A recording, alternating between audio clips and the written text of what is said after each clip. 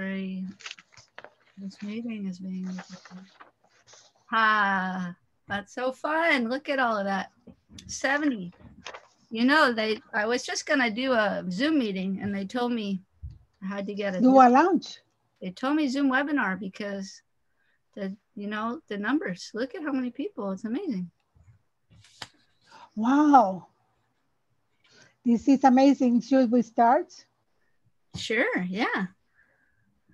Hello, everybody. Hello, and welcome to the book launch of The Street Belongs to Us. I am really honored. My name is Marta Chaves. I am a comedian in Canada. And I'm really honored that Karleen asked me to be the moderator of this book launch. The book launch is sponsored by the Trent University and the Another Story bookstore in Toronto. By the way, if you want to buy the book, which I highly recommend, the summer is coming and you have to be reading a lot. If you want to buy the book, the Another Story book in Toronto have a lot of copies, and they would like you to order them because they have also been going fast. Karleen is going to be signing some of them if you want an autograph by a celebrity. And I am telling you, in my books, she is a celebrity writer. Please tell her, go to her website and order them. And then they are open for curbside pickup because this is during the plague, we're still in the masked up plague. And that's it, what I have to do as a housekeeping announcement. Now, the author is going to be reading some excerpts. Sorry, I am not hooked on phonics. Karleen is going to be reading from her book. And we also going to meet the illustrator, which, is a great book with these beautiful, humorous illustrations that are great, because I love to see books with pictures. I am like one of those middle school readers. So without further ado, give it up for Karleen Pendleton Jiménez. Thank you so much, Marta. I just thanks everybody for coming. Like, I see people from Japan, Australia, Peterborough, all over the California. Anyway, it's pretty exciting to bring everyone together. It's got to be some advantage of this whole COVID mess. And one thing is the way it's brought us together. I'd like to start out, I have a few acknowledgements. I'll start off with an acknowledgement of the land. Toronto has been a site of human activity for 15,000 years. This land is the territory of the Huron-Wendat and Petun First Nations, the Seneca, and most recently the Mississaugas of the Credit River.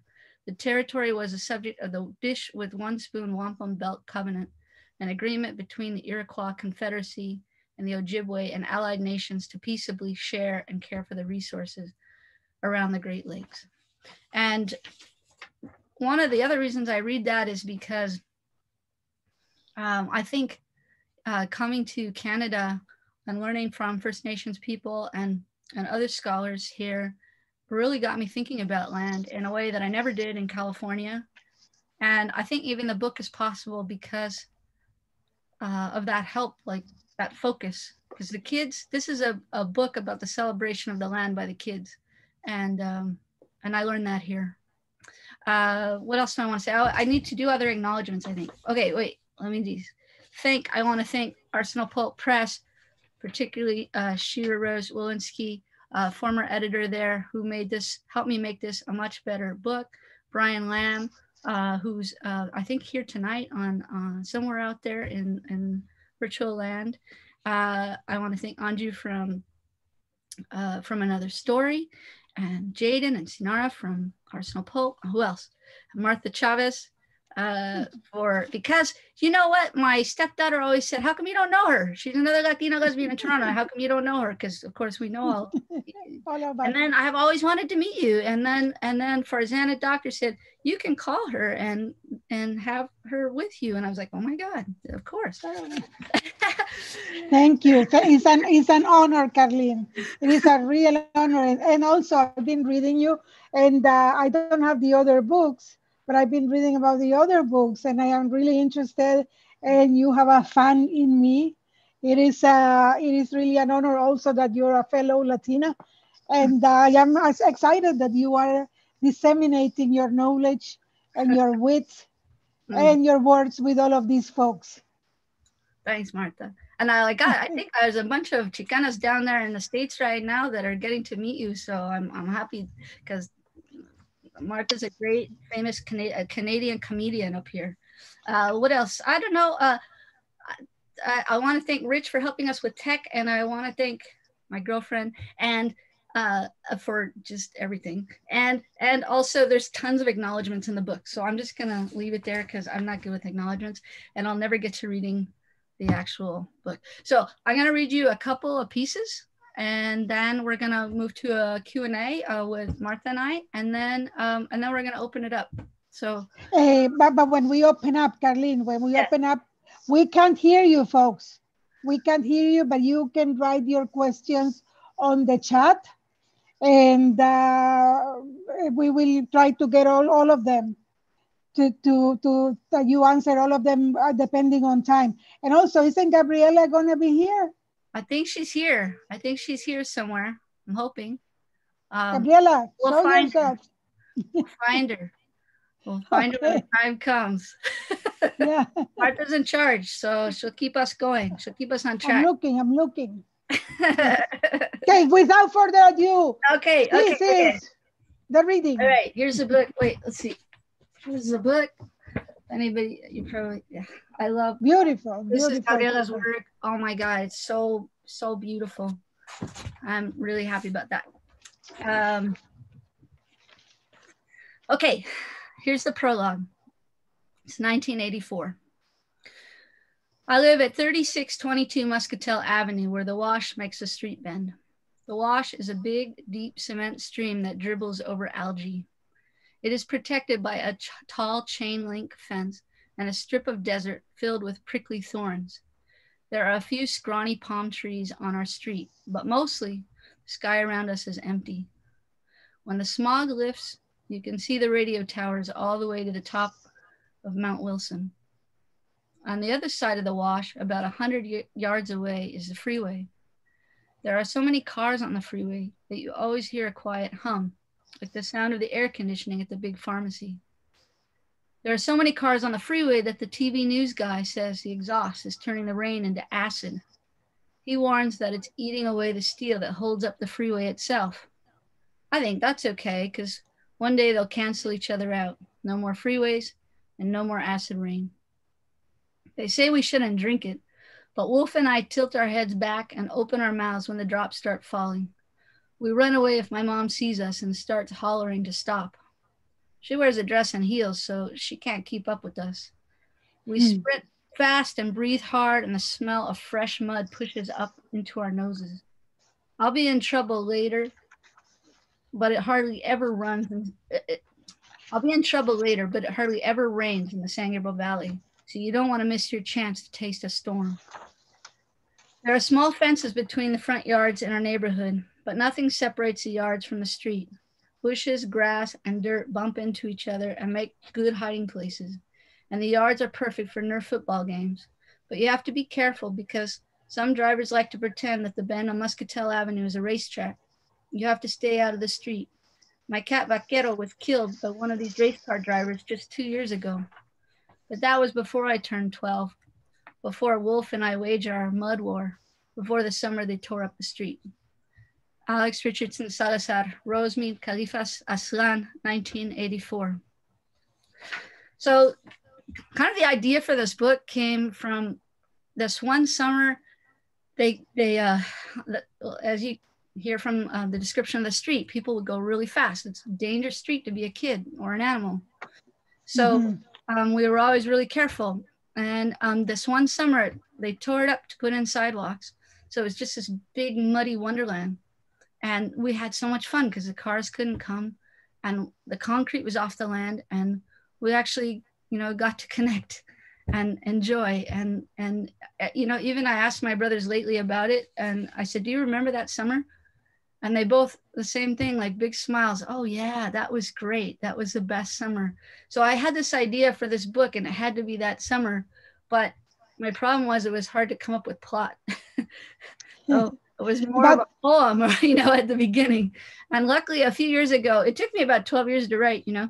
And luckily a few years ago, I had this 8-year-old kid read it named Jacinto. I don't know if he's here tonight, but and he read it, and the mom was really kind about my writing, and he said, you know what, nothing happens in the story. And I was like, wow. damn, he's right, you know. And so then I got much better because I made So stuff happen. But I wanted to read one more excerpt. Can I read one yes, more? Okay. yes. So I want to tell you, like a big part of this is this idea of the wash, and I didn't, not until I left Rosemead did I realize a wash was a weird thing, because basically it's a big block cement thing.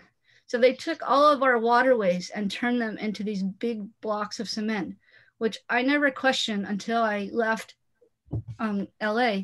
And then I wondered, why would they do that? Why would they turn all of our water and our nature into big cement blocks? Why did I grow up like that? You know? And then where I live now, they did the same thing. They don't have that, but they buried all the rivers here. So there's these memorials, these golden memorials on the sidewalk, memorializing the rivers that were buried. So it's kind of like that. I grew up next to like a ghost river. Okay, I'm gonna read one more piece from this and then. Sure, sure. Read all you want. It's your night, Karleen. It's your night. The kids now, so the kids are having, I won't tell you what exactly is going on, but they're going in the wash. You're not supposed to go in the wash, but they're going in the wash, and they're going at night through the wash. And the main character, Alex, slips and falls into the algae, which is like totally disgusting. Okay. I'm lying flat on my back in the slime with water streaming through my pants and shirt. I sit up and look at my drenched body. Wolf starts giggling. I'm never going to touch you again. I'm fully grossed out, but his giggling starts up my giggling. He unloops the rope from his belt and does his Dodgers slide into the stream next to me, splashing any part of me that wasn't already wet. Ah, I yell, turning my head away from the spray. He jumps on me and we start wrestling, rolling on the concrete together. He pins me down, and then I push with all my strength and knock him off me. I lie on top of him. I'm stronger than you, Wolf. Yeah, I know, he says, but only if you keep your training up. He nudges me and I move off him. We sit in the water together, looking at each other and laughing. My body is finally cooling down in the early morning desert air. You could have just told me you wanted to stop for a swim, Wolf jokes. Shut up. You should have seen yourself, full-fledged belly flop, he giggles some more. I laugh with him for a bit. Then I look down and see my left nipple poking up a little and my right nipple puffing way out under my wet shirt. Oh no, I exclaim, and cover my chest quickly with my arms. Wolf pulls back, startled. What's wrong? My face goes red. Nothing. No, something's wrong, he says. It's embarrassing, I answer. More embarrassing than your belly flop? He asks incredulously. Yeah, I answer with certainty. Wow, he says. Tell me anyway. No way. Look, you should tell me, he insists. Why? Let's see, he says, holding up his fingers to count. Number 1, I'm your best friend. Number 2, I just told you why I threw the book at the principal. Number 3, it's dark, and it's easier to tell things in the dark. Okay, I say, but don't laugh. Not a chance. I lower my arms and look down at my swollen chest. What? Look at them, I say. Look at what? Oh, come on. Can't you see how big my chest has gotten? Oh, I hadn't noticed. He says, staring more closely at me. I can see that one. He points at the right one. Geez, don't point. Oh, sorry, he says, lowering his finger. Hey, how come one's bigger than the other? I don't know. I didn't mean to make you mad, he says. I was just curious. I know, it's okay. I wish I knew more about what's happening to me. Well, it's probably fine, he says. They probably just grow when they're ready. I was reading about orangutan development during lactation, and they say that I'm not an orangutan, Wolf. Yeah, I know. but they're primates like us, and there might be some facts that are helpful. He stops talking when he sees I have my hands over my face. Wolf, I don't know what I am, if I'm a girl or a boy, or if I'll be a woman or a man or what. So, well, these are coming, I point to my chest, and then I won't be able to hide them, and I'll have to be a woman. That doesn't make sense, he says. We're animals. Some animals are boys or girls, and some aren't, and some change. It's not such a big deal. Like seahorses, when they want to have babies. Wolf, it might not be a big deal to animals, but it is a big deal to people. Oh, yeah, you could be right, he nods. What am I going to do? I'm not very good with people, so I don't know what to say about them. He pauses to consider the situation. But I don't think a chest growing big automatically makes you a woman. It must be up to you. If you decide to be a guy, then your chest, whatever it looks like, will be a guy's chest because it's yours. And if you decide to be a woman, well, then logically, it's the opposite. Really?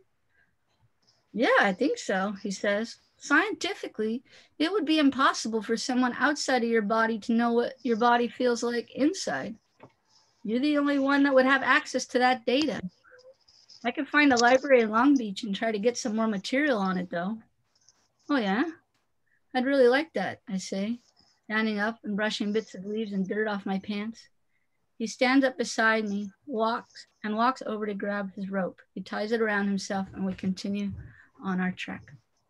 Wow, give it up. A round of applause for Karleen. Give it up. That's a very good passage. I loved it. It's humorous. And it's also very tender. And it makes me curious. How much of the book is autobiographical? Is it based on your life or in your that period of your life, prepubescent girl, boy? Yeah, I mean, like almost everything there is autobiographical. It's just put together in different ways. For sure, like I didn't even have friends that were girls until high school. Actually, I didn't know what girls were doing. I didn't know what you did with them, which No. and in And then retrospect, I wish I did because they seemed like they were having maybe more fun than the boys.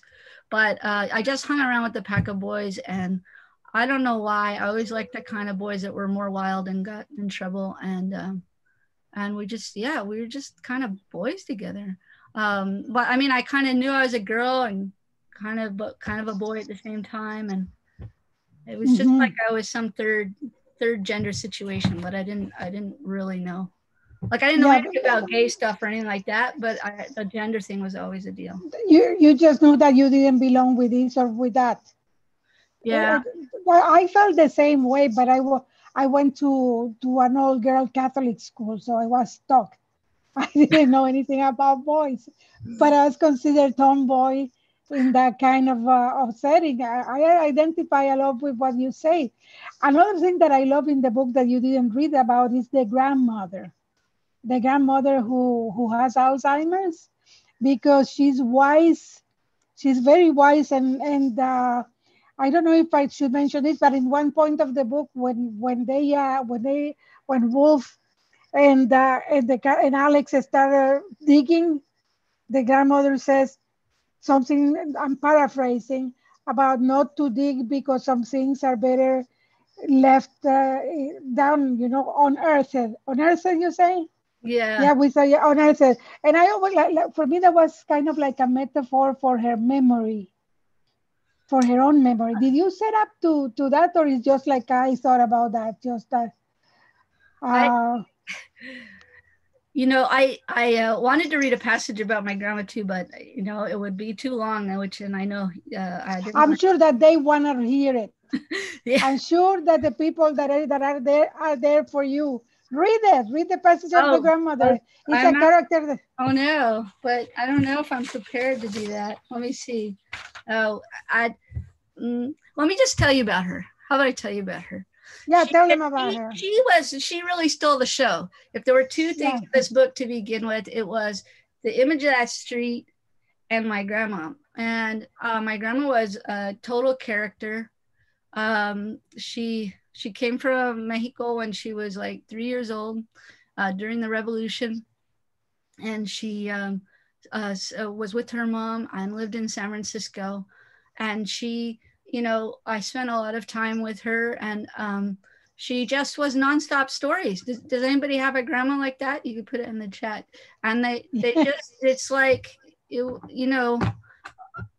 like when they turned TV into 24/7 TV, and you could just listen to stories anytime. And most of her stories were about the revolution, even though she was like a really little girl. And they were often like about love and heartbreak and tragedy. And I was just with her, and she would tell me everything. And she was interesting, right? Because she grew up in Mission District in San Francisco, and she dropped out of school when she was like grade 9, and she had started a family and all of that. She didn't come from any money, but she was really inventive, right? So she got her beauty certificate in Hollywood, and then she made a board game and sold it to Parker Brothers. And then she had this very high voice. So she did like cartoon voiceovers in Spanish. They said she did Minnie Mouse, but but this is your grandma, not Alex's grandma. But you base Alex's grandma in your grandma. I did. Yeah, that's a good point. Yeah, like probably 90% of that is stuff she said, and then some of it's some leeway. I love when Alex tells the grandmother, when Alex reflects that the grandmother will tell a story, but Alex already knows her. The story, because I think all children, or at least all Latin children, can identify with a listening story from your grandmother, and you know it by heart. Yes. And you know the inflections, and you know where she's going, and you know when there is an addendum to the story, and that you're saying bullshit, but it's like, I love your grandma. You know what? My whole life, she always said we left because of the revolution, and they, her little sister died there, and the cannonball went through. And don't get me wrong, she said all of that, but when she was further along with Alzheimer's, and then the stories would change a bit, as you said. And one of the things that changed, I'm picture she was in the town with Pancho Villa and all of that stuff, right? And then one of the things that she changed at the end was, she goes, we didn't leave because of the revolution. We left because my father was a drunk. We had to get away from him. And I was like, this is a new one. Maybe that was the true one. And I wanted to ask you something else. Wolf is a fascinating character. I can see him, always wearing the same clothes and everything. Can you tell us about him? Is he based in one of the pack of boys that you've met in those times? I'd say a composite of about 2 or 3 boys, and one in particular. He always wore army clothes every day, and they always were trying to get him to stop. But I didn't really notice. Like I put in the book, like I didn't really know. He didn't really notice I had boys' clothes. I didn't really notice they had army clothes every day, and we didn't care. But you know what? It's interesting writing this so many years later. Is it just made me wonder, like, what was going on with him? Why was he so angry and sad? And like I think it worked into like I think it's probably a good exploration of mental health stuff for kids.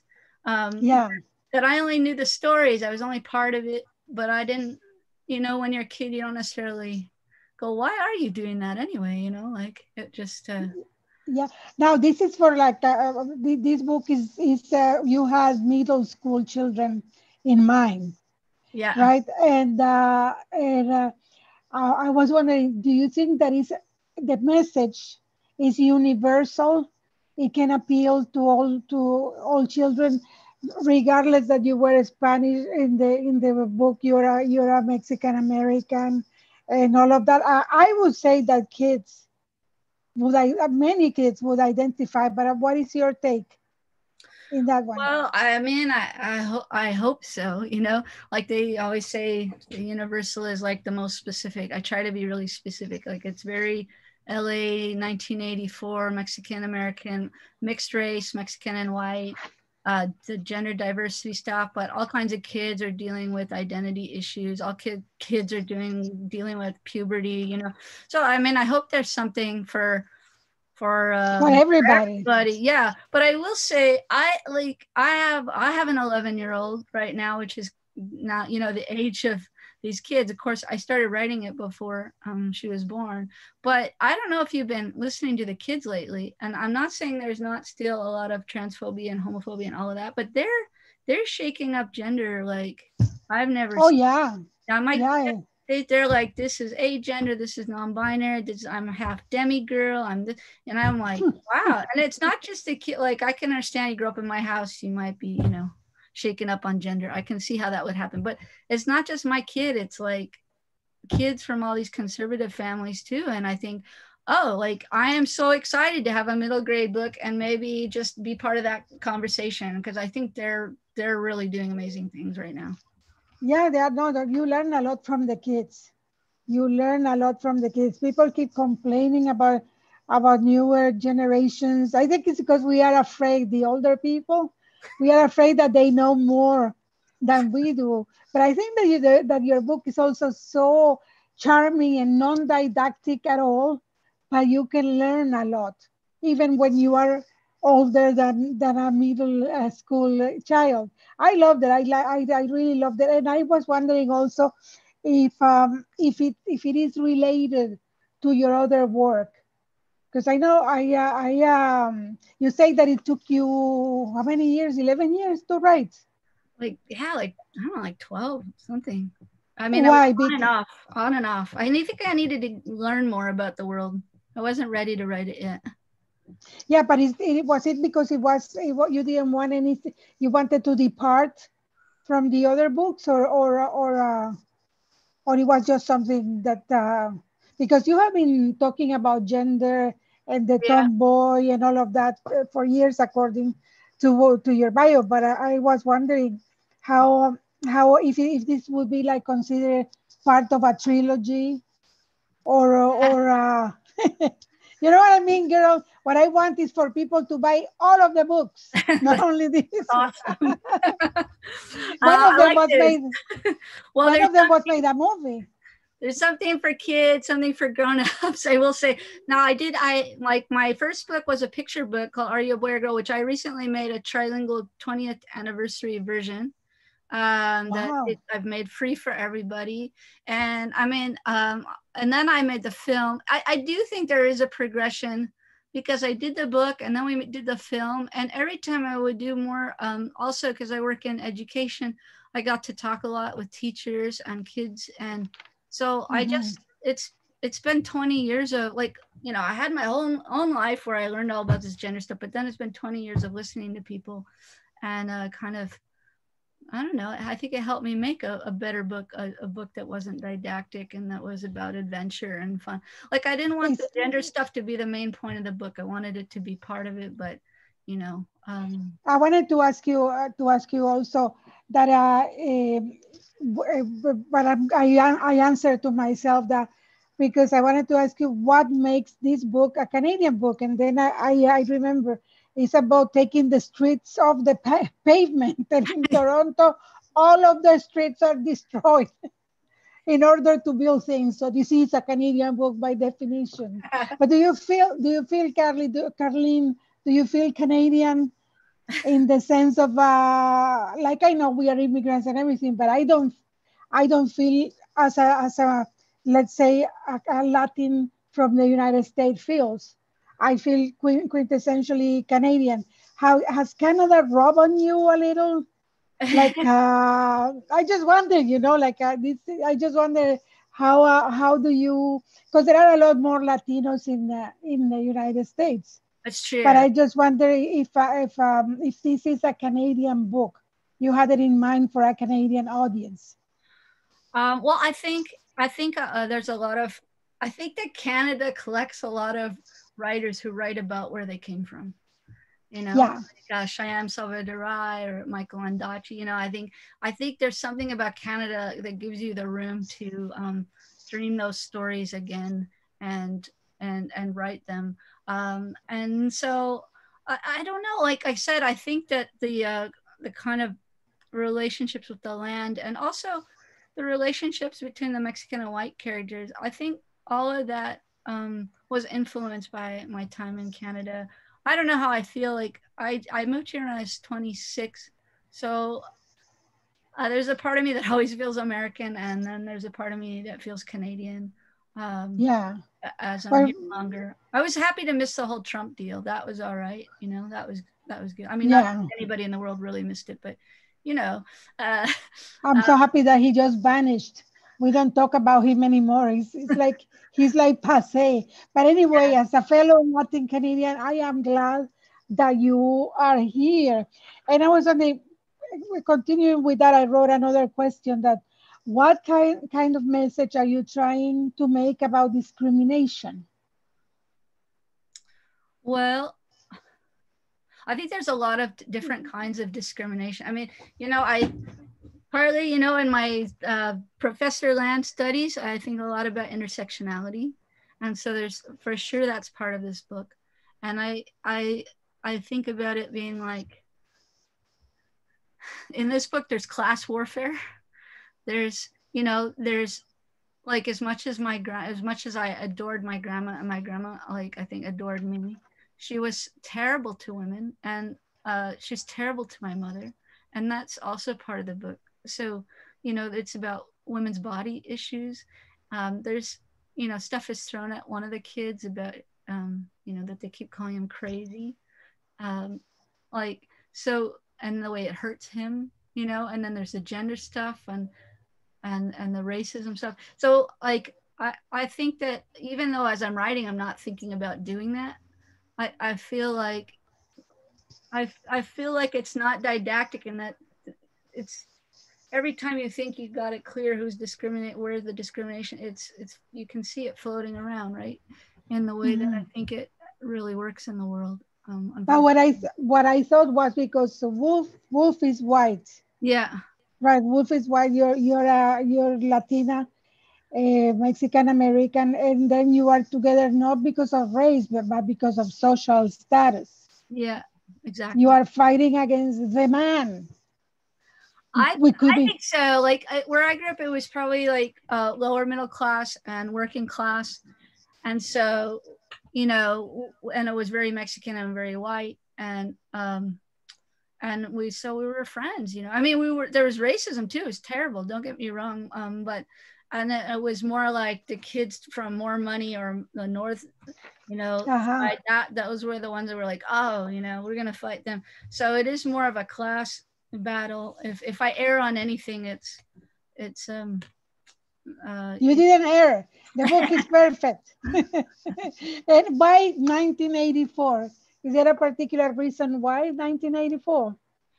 um I mean, originally, years ago when I was doing it, that I was like guessing around the year that this the street was torn up. I'm not sure exactly, but then also, hey, I'm not above the marketplace, and I talked to my editor and stuff, and in the last couple of years, the '80s have become huge to the kids, so it kind of worked out, right? And I've been watching Stranger Things with my kid, and it's become very nostalgic, the '80s, so I thought, hey, they're interested in that, might as well play that up a bit.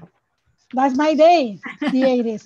I had purple hair and I wanted to be Madonna. We're Madonna. Oh boy, did Madonna I? wanted to be Yes. you. Now, about the dad. Tell Yeah. us more about the dad. So He's a curious character. that was probably the hardest piece to write. Uh, Mhm. in some ways, it's like my dad. In some ways, it's not. Like my dad was a part of my life, my whole childhood. But there was a distance, and so there's different ways you can have a distance, right? Psychologically, geographically, etc. So I was trying to get at that, um, and I think because I don't want to spoil anything, but I let me just say, what I went with, because I kept thinking, what's the dramatic ending? What's the dramatic, and I was thinking, no, like usually there's not a dramatic ending. Usually it's Mhm. something, you think Yeah. you found the answer, you don't really find the answer. So I won't, like I said, I won't spoil it, but they're searching and there's something there, but maybe not what you imagine. So, you know, I wanted to leave it more mellow. So So I'm not gonna say anything because yeah. sometimes I put the food in my mouth. No spoilers, no spoilers. Another thing I wanted to ask you, hey, you know what I loved? I love the illustrations. Where did you find the artist for the images? Artist, Gabriela, are you there? Yeah, let's see if we can Gabriela? find. Do you see Gabriela Godoy on the participant? No, I don't. I don't see Gabriela. Isn't it great that we have all of, even Maya Chinchilla is here. We have all of these Oh, you know people what? on Zoom. Like that's a good thing, like you said about the plague. You know that we can have all of these people, but it doesn't mean There's Gabi. I see her. Sorry. Gabby, Gabriela, very tasteful. We can have her The come in. We can have Rich, can you bring Hi, can you hear me? Oh, there we go. Yeah. So why don't Hi. you tell them? Why don't you tell them where I found you, or where we we found? can see you, Gabriela. Turn on your video. Let me. I want to see who made those beautiful illustrations. Oh my God, they're so I'm beautiful. trying to find the camera. It's easy. Let's It has a picture of a camera. well, I just promoted to panelists, so she'll be in shortly as a panelist and be able to see.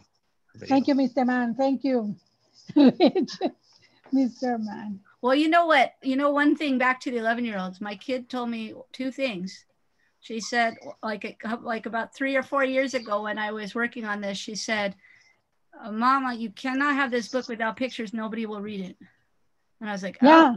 And then I Wow. thought, how could I ask for pictures? Who would give me pictures? Would they let me have pictures? Can I have, you know, because, and then she's like, nobody will read it. So I was like, oh, okay. And then the other thing she told me, the other advice she gave is you can't have a book without a stuffed animal. So she made me put a stuffed animal in there. But anyway, so then Gabi and I have worked on other projects, and that's how but go ahead, Gabi, tell them. Introduce yourself to Canada, Gabby, and to all of the people, many people from everywhere here. Yes. Well, hi. Thanks for having me. I wanted to thank Karleen again because I was a little late to this. I almost missed the email when she sent me to be part of it. And so it was a very last minute. And I thought, oh no, I missed it. So thank you, Karleen, for sending the link. So what was the question? Now, how did you two meet? How did you, I mean, because the designs are exquisite. I'm a storyboard artist. That's what I've been doing most of my life. And I boarded for a friend. Oh my goodness, her name. She's going to kill me. Barb? I just talked to her today. Barb, yeah.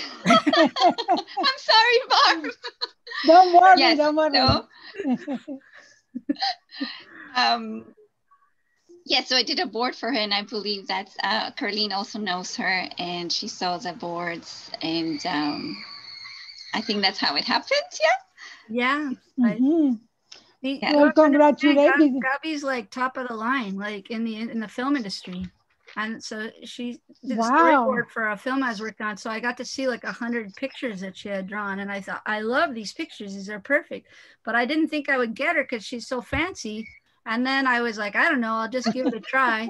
And then lucky, she always wanted to do a kid's book. So I was like, oh my gosh, I got her. So, but you have to say, it is a kid's book, but it's also good for adults. It doesn't read complete. You know what I mean? I love that parents will enjoy it too. It's nothing. It's not that the parents are going to have the task. Oh no! Now I have to read with this kid. But your designs are exquisite, Gabby. Very, very humorous, very tasty. Thank you. Yeah, Thank you tasteful, so much. I mean. Yes. Another question, Karleen.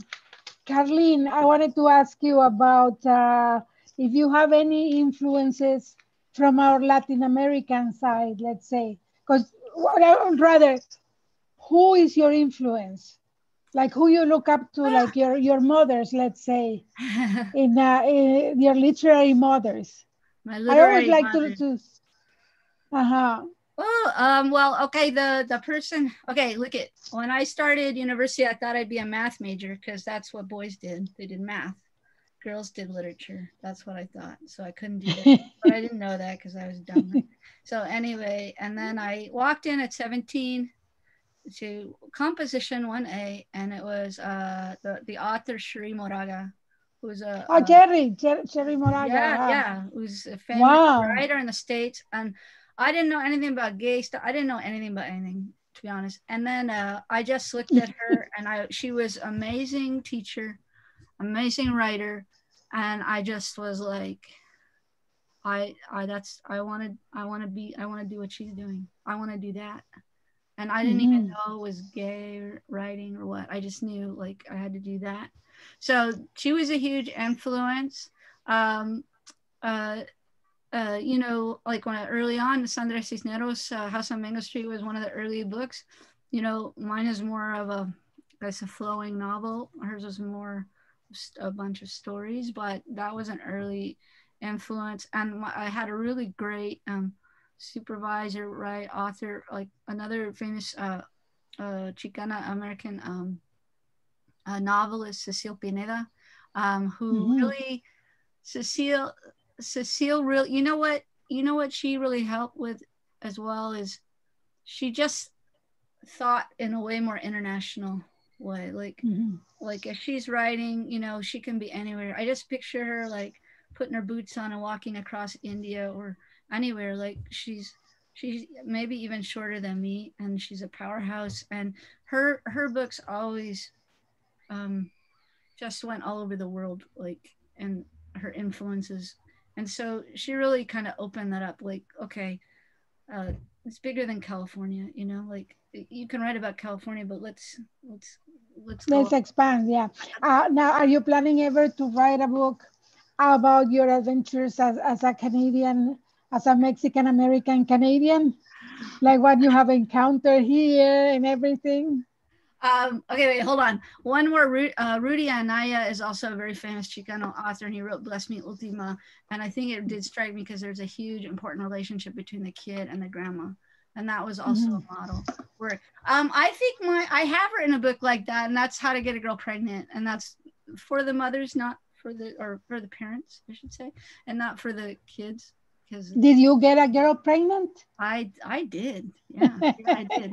Yeah. I tried. I had a lot of practice, you know. But that one really covers a lot of that. You were saying that when you is my microphone? It went. Just a second. We can hear you. You're good. You can hear me? Yeah. Oh, so maybe it's picking up from the computer. Okay, goodbye. No, you were saying that when you went to university, you didn't know about gays, you didn't know about anything. At what age you came out? Pretty much as soon as I saw that teacher, Shri, you know, like somebody told me she was gay, and then I thought to fight them because I thought it was a bad word. And oh wow, I was like, that's so wrong. Like, why, if a woman is smart, you calling her that? And they're like, no, she writes poems about it. I was like, what? What? And then you went to read a poem pretty fast.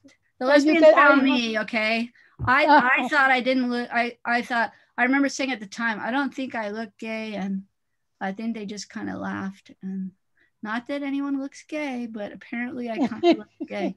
And then they found me. They found me pretty fast at Berkeley. You go to Berkeley, hopefully the lesbians find you, and you get. They find you right away.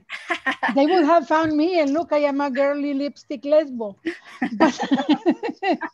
But what was I going to tell you, Karleen? And what else would you like the audience to know about the book? About why should they buy? You should buy this book. You should buy it because I recommend it. It's a very good read. Yeah, and it's gonna catch you like from the soul. Which is like the best and it's summer and we are in pandemic. We have nothing to do. We have to read. There is so much Netflix that a person can watch. You have to read to exercise your imagination. And but tell us what else would you like us to know about the book? Well, I don't know. I mean, I think, when I've told people about it, I see from all different ages or backgrounds, they kind of light up and they go, oh, yeah, I lived on a cul-de-sac, or I lived in this place. And I didn't realize, I thought, oh, this is this very specific place. But I feel like it brings alive, wherever we had those adventures or needed to grow, needed to grow as that 11-year-old to have room to Yeah. figure And yourself out. and in the book, Alex kind of like doesn't want to grow up because once that you grow up and you become a señorita, which is what the threat that they told me, you're gonna grow up and become a señorita, and I also didn't want to have boobs, and then I have like a humongous casunis, but but but because I wanted to play with no shirt, and all of a sudden I couldn't play with no shirt because my uncle said, go cover yourself, and I also I mean, I shouldn't be talking about me. This is about you, but I also identify so much with Alex in that sense that she just didn't want to grow because she didn't want to adapt to the mold of the señorita, Yeah, right? yeah. But were you like that too? Like, is that experience? Did you experience that? That Yeah, for kind of, but I feel like the señorita thing it just never happened. Like the boobs happened because my family too, humongous. but I just still, was such a boy. And my brother said at one point, he gave me advice. He said, just get a pink sweater and it'll be all right. And With so the pink sweater. I got a pink sweater, but it didn't, I don't know. It was a really nice pink sweater. It was fuzzy. I was in, 1980s. I thought it would work. But You should have gotten the bustier. That's what you should have gotten. Madonna's bustier. Have you ever seen Wolf again? The person that you based on, or the boys that you based Wolf on? I have not. Would they recognize themselves in the Of book? course, I think, well, like I said, he's about 3 different people, but especially one of them, I think he would recognize himself. But I don't know. Of course, I do my weird random Google searches in the middle of the night, like everyone else. But he has a very common name, so and actually his name is like a famous football player name too. So if you Google him, Come on, say it. Just spill the beans. What name? Because you love to talk. Remember, but before agreeing to the interview, I asked Karleen, what can I ask and what I cannot ask? Because, I don't have children. So if some people ask me about my cats, I don't feel threatened that somebody may put my cats in danger because my cats would. But you talk about your daughter and everything, and she knows that this is going on. Your daughter, right? I think she said hi in the chat, so I think she's there. You can. She is watching, yeah, yeah. And but you like to talk. Tell us a confession. Oh, geez. I want to hear a confession. Confession. Oh, yes. I don't think it's a confession. I just think it's I just can't wait till COVID ends so she can go off and have her adventures again, because it just strikes me that this book is so much about that age, and this year has just so shut down people of that age. The last thing they want to be doing is trapped in the house with their parents. So yeah, somebody in the chat is saying that they want you to read a little bit more. No, go buy the book. If she reads a little bit more, then you won't buy the book. And what we want is to buy the book. Somebody wrote, do you have anything left to confess? Actually, I shouldn't say somebody. My girlfriend wrote, do you have anything left? Which I think is kind of, do you have the Q&A too? Because there's a couple Q&A questions. I don't know. Is anybody audience? Do you wanna ask anything? Can you see the Q&A little panel? The Q&A. No. Down towards the bottom it says pause, stop recording, raise hand, Q&A. No, maybe you can't see it. I'll read. No, read. Okay. I can read Oh, yeah. one for you. Okay, So, go ahead. Lisa is asking, these pandemic days, it seems like giving our stories to kids is giving the best of what we have. Can you say something about this book as a classroom or homeschooling resource? That's a good question. I mean, I think like my work is all with teachers, right? And so I think a lot about what might be a good resource in the classroom and what you can actually have in there, you know, like that I'm writing something that's not going to be banned. But also some, you know, like I said, I want to enter into the conversation because I think that they are having such great gender conversations, and I feel like, and they're craving the 80s stories, right? So in the same way that I really kind of lived on, I guess, the curriculum of my grandma's stories. I mean, honestly, I still think about everything, like what her regrets were, you know, what her tragedies, what her heartbreak, why she immigrated. I still think of all of that. She gave me this whole curriculum of how to conduct my life or how to not conduct my life too. And so I just, you know, I find that in my stories too. I don't even know again why I tell them sometimes. Sometimes other people have to tell me, and sometimes my kid does. But I hope this is a book that that the teachers will pick up for the kids in the classrooms. You know, it's real.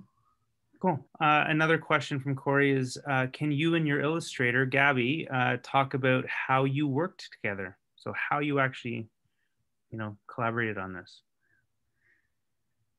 Gabby, did you want to say anything? Sure. Yeah. So when Karleen sent me an email and I agreed to do it, and so then she followed up with some pictures of the her family, just so that I would have an idea of what they looked like.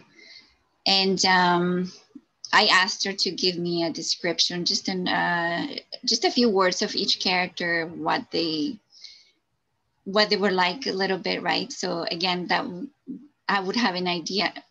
For example, with the grandmother, at first I drew her much larger than she is now in the book. So it was nice when so I drew a few different pictures, and then she told me, oh no, she's actually quite petite. And I liked especially the Disney story that she had auditioned for Snow White. So that right away gave me just I'm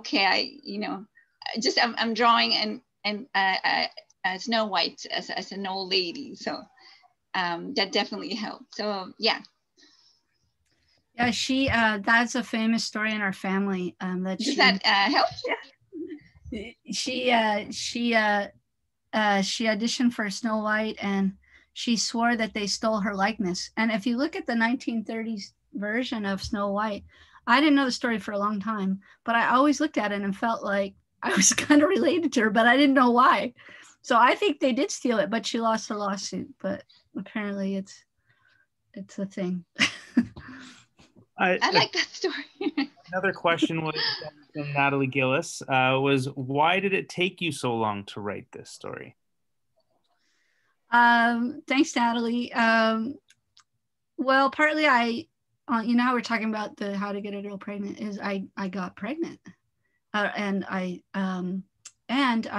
was writing about that because as a butch dyke trying to get pregnant, it was like what, like weird adventures and stuff. And I just thought I got to write this down. And one of the things that happened was somebody gave me a contract to write that book. So when you have a contract, you might actually write it. So I never had a contract to write this one. This was like the thing that I went back to that was for me, that was fun, that I loved. But it you know, I didn't have the time pressure. So I did other things in the middle. And then honestly, this is one of these COVID books where it gave me the time to sit down. And, you know, I feel like even though we weren't allowed to travel, I feel like I totally traveled. I was very much, there's two riches now. Anyway, I felt like last summer, I felt like I was completely in 1984 Los Angeles. I felt like I traveled there in a way that I couldn't have done if I'd gotten on an airplane. So that's why it actually got done. That's great. And are you working on another book these days? I am not working on a book right now. Although people have said they want another book with this, which is like, oh my gosh, can I fathom this? It'd be kind of fun though. But I am working on this cool thing where, you know, as Gabi mentioned, Barb earlier, she's my buddy and creative collaborator, and she's always working on something.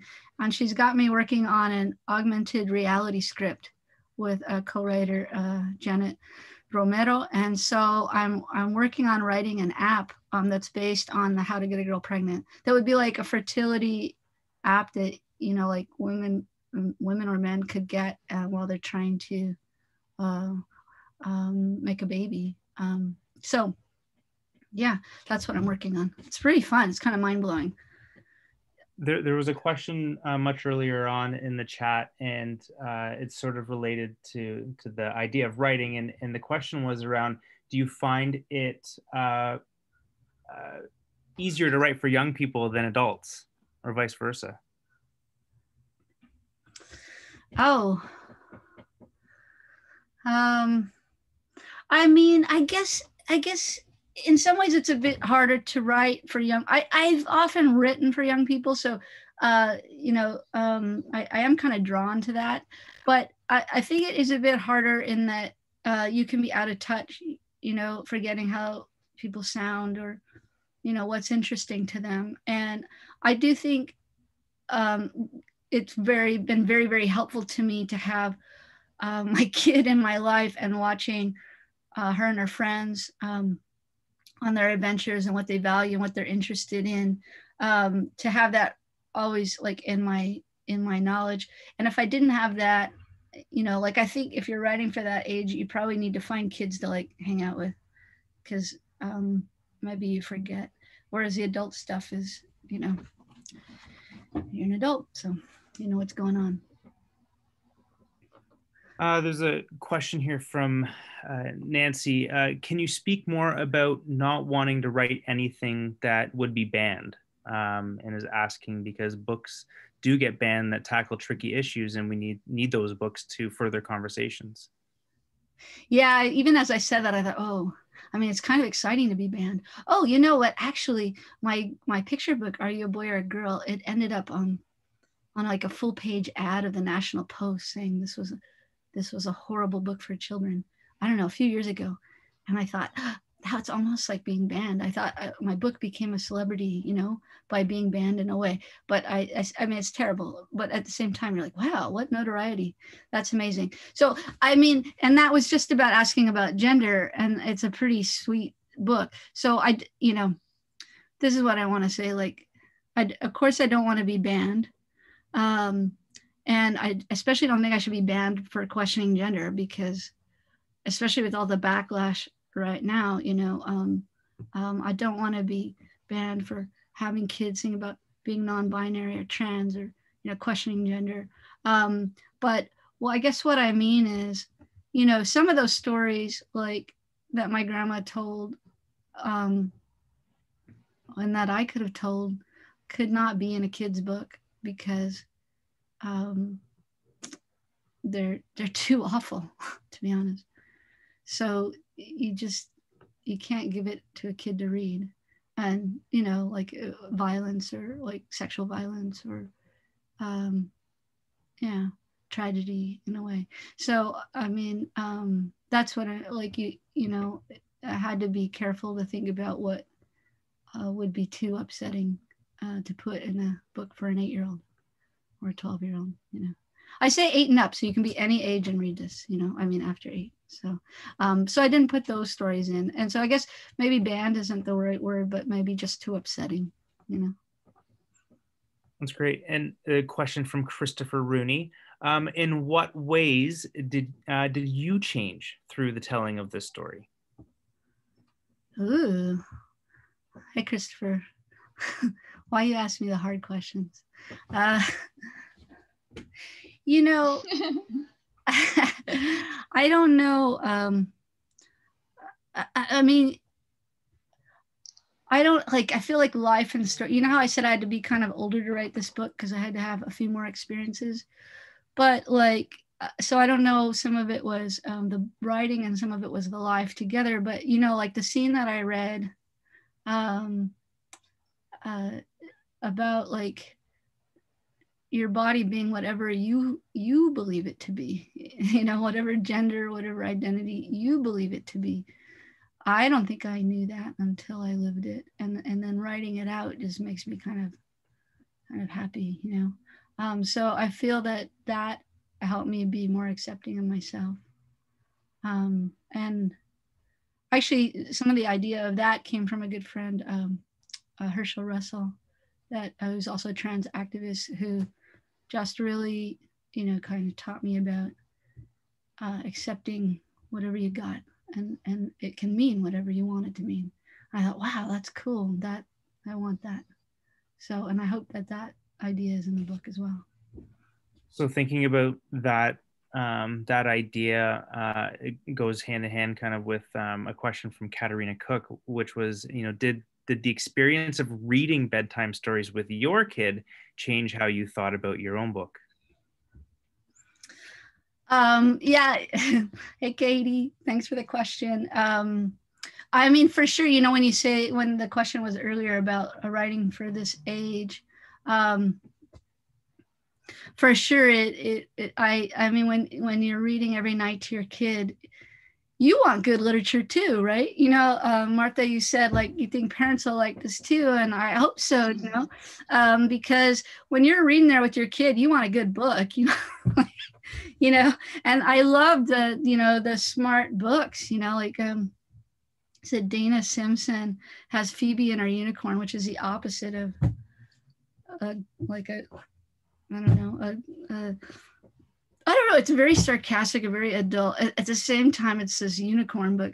And I just, oh my God, this is brilliant, you know? Like, I really, you know, appreciated any of the authors who really cared about, you know, humor and ambiguity and, I don't know, problem solving, intellectual game, all of that stuff. You really get a sense of what you like. And actually, I mean, I know it's a big book and it's not nearly as in depth as mine is, but, you know, Diary of a Wimpy Kid, I mean, like, for sure, when I read that, I thought, this guy is the same age as me. I don't know who he is. And I thought, he absolutely is. I Wikipedia him. He's 1971, exact same age. And like, he's got the heavy metal older brother. And I was like, oh my God, this is exactly right. You know? So of course he's, you know, he's like more simple games, but he's very funny and he really brings that time alive. And so it totally influenced me. Yeah. So a question from Gianna, and you did talk about this, and they're asking about anything that you have, you know, that you're working on for the future. And I'm going to elaborate and just say, is there any other ideas around children's books that you're thinking about talking about or writing about in the future? I mean, okay, one of the reasons I also want to write a middle grade book is because I knew at a certain point there were some queer picture books and some YA books. Of course, there need to be a lot more because we need a lot more stories, but there was hardly any for middle grade. And so I was like, I want to try that. And so I do really have this one in my head that's a YA book that I would like to write, and maybe I will, I'm not sure. But like, I've been so happy about this middle grade age and realizing that this is a place that, I mean, if anybody's writing out there, people are telling me like they need middle grade books. They need middle grade books that are queer, that are intersectional, that aren't, you know, it's like a dearth of them. And like a bunch of people even in New York called me, thank you for writing this book. We don't have any middle grade books that do this stuff. So it, you know, like YA is very popular right now. So maybe I should put that on the back burner, wait till it gets less popular and try for another book at this age. Okay, and so we have one here from Christine Cho, and I haven't finished the book yet, they say, but is there potential for more books in a series following Alex and Wolf's stories together or separately? You know what? As soon as a couple people read it, they told me there has to be another book. So I'm like, I put so much of myself in this one. Like, I don't know, but I think they're probably right. So, but this year I just want to try to get it out to the world as much as possible. Like, I think this book might really travel in a way that my others have been really great. Don't get me wrong. But like I said, there's this dearth of middle grade books. So it's kind of, I mean, the Globe and Mail reviewed it. I was like, gonna go for a much smaller paper. Like, would anybody review my book? And it's like their American Library Association, they're taking it places. So I'm really excited about it. So I have a lot of work this year just on that. Oh, you're muted. You're muted, Martha. Uh-oh, you lost your ears.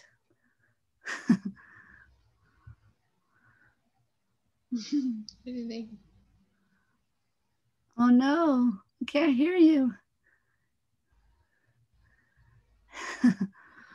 Anyway, Gabi, did you want to step in here? Did you have any? What can I say? I'm just so happy. I'm so happy that I got to do the book. And a lot of the stories actually reading too, I want to share too, that I think, yeah, no matter where you are, because I was born in South America, and a lot of it, what you were talking about, it was exactly the same. So most of my friends were boys, and in South America there's a lot of lice. So all the kids get shaved. So I was always in a group with boys, girls, you know, and we're all half naked, so head shaved. So it never occurred to me that I would be different than a boy. Do you know what I mean? It was just all seamless, quite seamless, until I would say grade. So I was probably maybe that age, so 12, 13. Then they start seeing the differences coming. So like my friends started shaving their legs, so that was a big deal. So I didn't know that I had to shave my legs. Yeah, I didn't know that. Somebody pointed that out to me at some point. Yeah. Actually, that was one of the only advice from my grandma on the gender thing. She said, if you want a man, you better shave your legs. What kind of man? Can you hear me now? Yeah.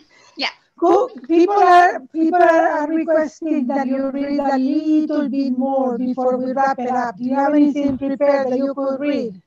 Okay, hold on. You're on echo, just so you know. You're echoing. Oh no!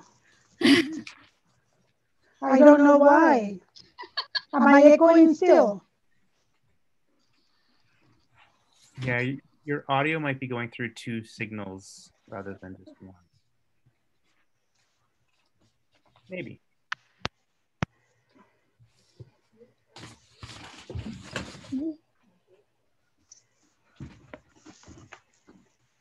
And now, am I echoing? No, nope. You're good. Great. Okay, sorry folks, these are the disadvantages to be doing a show in your underwears in the privacy of your own home, launching a great book. Sometimes we will have echo, but as long as we can hear Karleen. Yeah, and I was just looking. I don't know why I didn't have this ready. Oh,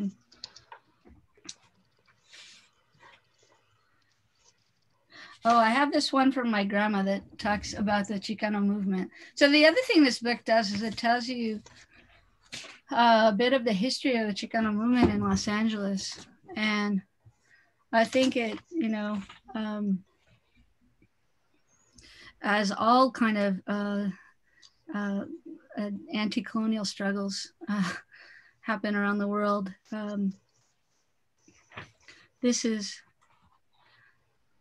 This is the one in LA. This is one of the ones in LA. Let me see. So I say, oh, and the other thing is, I know we said we'd only keep you till 8, so you know it's okay if you want to drift off and not be for this after party kind of era. But so feel free. It's okay. But I'll read this for the people that want to. Okay, so my grandma, who was always forgetting everything, we go on the. I start asking, or Alex starts asking her about the Chicano movement. I say, what's a Chicano movement? I ask. Oh, she gasps.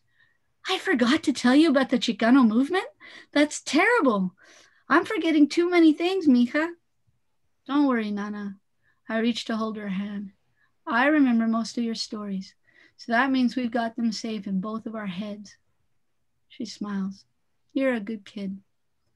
I get embarrassed when grown-ups compliment me, so I change the subject as fast as possible. What about the Chicano movement, Nana? Oh, yeah. She takes a sip of her tea, turns down the volume on the TV, and begins. Mira, way back in the 1840s, when the gringos stole a bunch of Mexico, they made a whole lot of promises to us. They said we would keep our liberty and property rights, but they didn't follow their own rules. Like how? You know Dodger Stadium, right? Yeah, of course, I answer. I love Dodger Stadium. Well, that used to be Chaves Ravine, which was stolen from Mexican Americans. She shakes her head sadly. Your grandpa was so mad about that, he resigned from his job with the city. That's actually true. It's a true moment there. Wow, I said, I didn't know that. And Rosemead is full of Mexican kids. But how much Spanish have you learned at your school so far? She asked. None, Nana, I admit. I've only learned a few words from you. We had a right to our language, but they don't give us a chance to learn it. She sounds angry now. That's true. I feel sheepish. I wish I knew Spanish better so my Nana wouldn't have to be so upset. Bueno, she resumes. We started getting really mad that the gringos weren't keeping their promises, and also that they could be really mean to us, saying racist words and even beating us up sometimes, kicking us out of school, not paying us enough at work, deporting us, 1,000 kinds of awful things. I lower my head. I feel kind of ashamed of the story she's telling. Even though I'm part Mexican, I'm also quite a bit American. It's like one part of my body was mean to the other. She sees my head down and says, Don't worry, mija. We're just getting to the good stuff. There's good stuff, I ask. About 20 years ago, a whole bunch of Mexican Americans started fighting back, marching on the streets, striking in the fields, and demanding better schools and jobs and all the rights we deserve. Some of the ones who were fighting for justice even wore uniforms and called themselves the Brown Berets. In East LA, they put together free health clinics for Chicanos, and one of the leaders, Gloria Arellanes, graduated from El Monte High. Did anyone from Rosemead ever do anything? Pues sí, my Nana nods proudly. Vicky Carr, the smoothest Chicana voice on the radio. She's ours. She's ours. Vicky Carr. All men who were cheating on their wives listen to Vicky Carr, my mother used to say. That's a great story. That's got to be in the next book. Yeah, we knew it was the Cardona house. We knew the Cardona house. And of course, we also knew that if you wanted to make it, back then, you had to change your name. Richie Valenzuela, Vicky Carr, Vicky Cardona. That was the thing. Yeah. But you're Karleen Pendleton. Yeah, it sounds very English. Yeah, like an upscale department store. It's Miss Karleen. A lot of Pendleton. There's some Pendleton. I noticed there's some Pendletons in the house tonight from Iowa and California. Hello, Pendleton. But you keep the Jiménez. Sorry. Anyway, honey, I think it is time to go. If anybody else has a question. Now, I gotta repeat that the books are available from Another Story bookshop in Toronto. They have lots of copies. If you want Miss Pendleton Jiménez to sign the book, just let her know in her website. And if you want to have all of the details about the book are on her website. I think at the beginning we were kind of like when we started the thing, I didn't give you your credits, and it's tormenting me. I didn't say about the credits of this woman, You have great credits, Karleen. Okay, she's from Los Angeles, Oh, California. it's okay. And she's currently a full professor in the School of Education at Trent University. And you can read in her website the rest. Don't believe Thank what you you're. very much. Thank you very much for coming. Thank you very much for assisting and taking the time to participate. It is really encouraging to see so many people interested in reading. I tell you, I do shows on Zoom. Not so many people. We have to beg for people to come to the shows. But what is your website? www. Oh, mine is Karleen. carleenpj.com. And Arsenal, no, sorry, and another story bookshop, another story.ca, I think that is there, and they have it set up of if you want me to sign it, and I know they have a lot of books. If you want one like that, then I'm gonna go in on Thursday and sign a whole bunch of them, and I'd be happy to. And thank you so much for coming. Thank you, Karleen, for giving me the honor to launch your book with you. Hi, nice to meet you, Gabby. Thank you. Nice to meet you as well. Nice to meet you, and thank you everybody in the audience for taking time to come. Buy the book. I guarantee you that you will love it. Thank you very much. Adios. Buenas noches. Gracias. Bye. Gracias. Who goes? Who hangs up first? I don't know. I'm going to save the chat first. That's what I'm going to do because I don't want to lose it.